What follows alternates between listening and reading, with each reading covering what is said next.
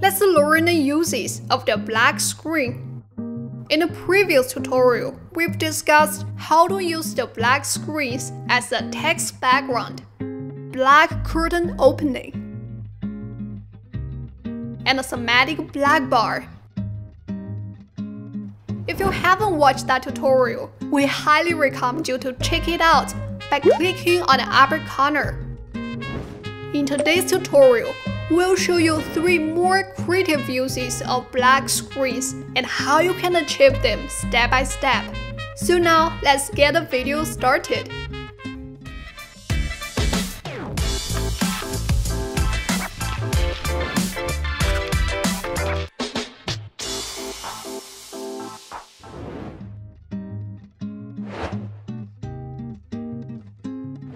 The black flicker effect can make a video feel more rhythmic. It can help us motivate and emphasize the highlights.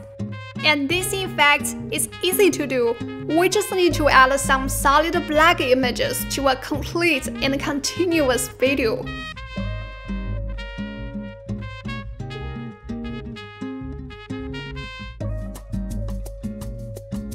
We can make all the black images with the same duration and keep the regular intervals.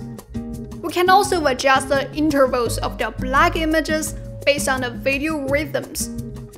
For example, I want to make black flickers go slow to fast. Then I need to set the durations shorter and arrange them closer to each other.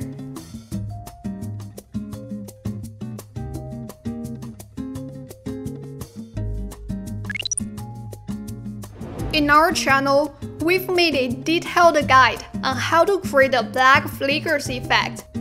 Simply click on the upper corner to watch that tutorial.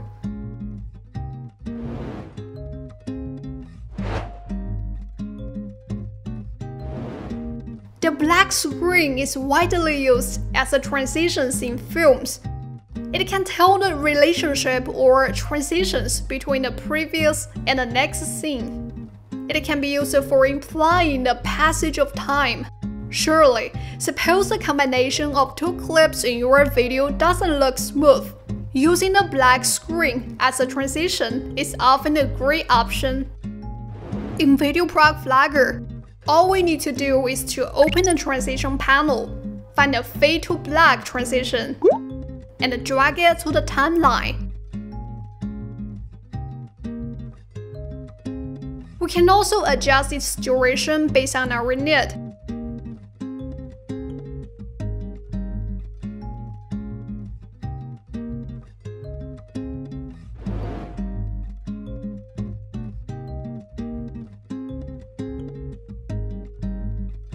The video now looks more engaging, isn't it?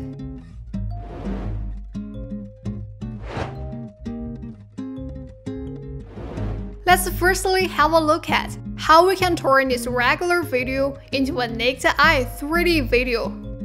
Actually, we just need to add an image with frames to the upper part of the regular video. Blend them with a blend mode feature. Then we overlapped it with a green screen video that shows the subject of our regular video. Key out the video background. We can get a desired effect. Let's come over to VideoProc Flagger. Let's create an image like this. Click on this icon.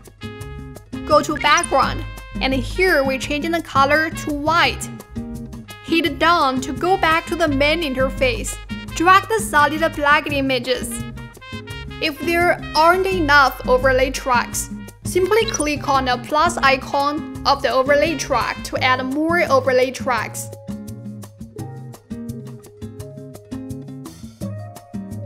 Last, let's select the Show Layout rectangle icon and reposition and resize these black screens.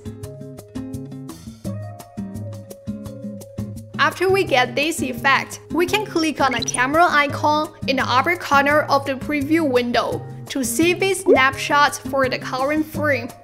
Next, drag and drop the main video onto the video track. Then we drag the snapshot image to the media library. and add it to the top of the main video.